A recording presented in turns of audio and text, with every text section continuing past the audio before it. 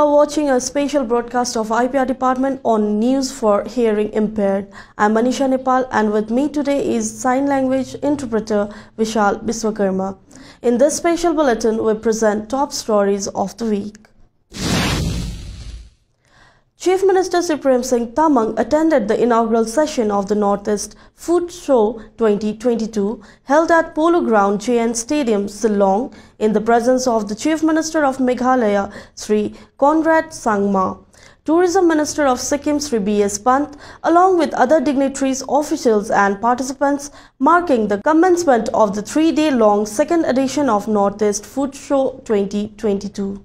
The food show was also attended by ambassadors and officials of various neighboring countries, besides officials from both the central government as well as the state government. Chief Minister Sri Prem Singh Tamang, in his speech, applauded the initiative taken by the central government for the development of the Northeast region under the dynamic leadership of the Prime Minister Sri Narendra Modi. He also thanked the Chief Minister of Meghalaya for the invitation and congratulated him for introducing this innovative yet highly enriching idea of mainstreaming food items from the Northeast region.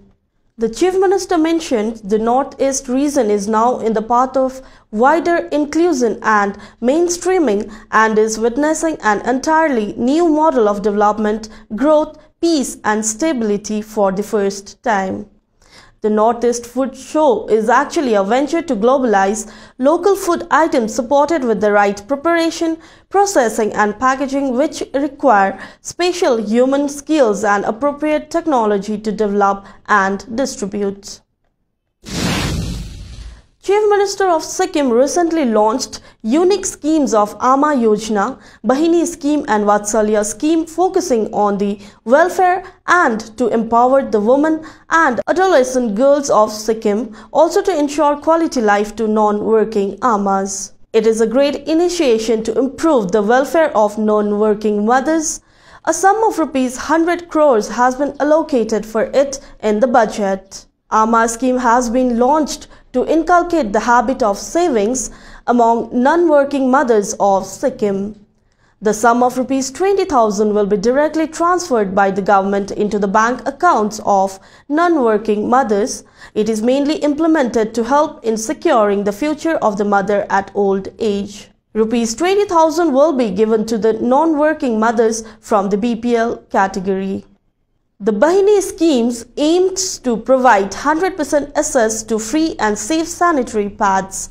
Under the Bahini schemes, vending machines will be installed in 210 government schools of Sikkim to provide free sanitary pads. Also, incinerator will also be installed at the school to dispose pads. These schemes will cover 18,665 adolescent girls studying in government schools in Sikkim.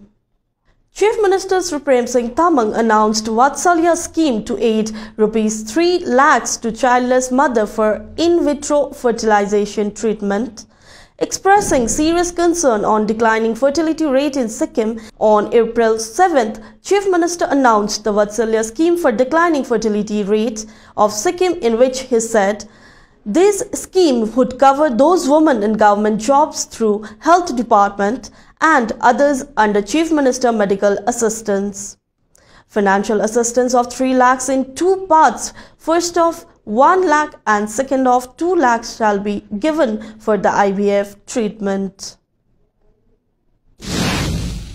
State-level Executive Committee on National Livestock Mission has its 7th session at Animal Husbandry and Veterinary Services Headquarters at Krishi Bhavan on 5th May 2022 under the chairmanship of Dr. P. Senthil Kumar, Secretary Animal Husbandry and Veterinary Services. Secretary suggested all the sections of the department to explore projects under innovation category for all species under NLM for funding in the current financial year. Accordingly, the prime objective of the 7th SLEC was to set to explore new projects under innovation category under NLM for development, piggery, sheep, goat, poultry and other species in Sikkim.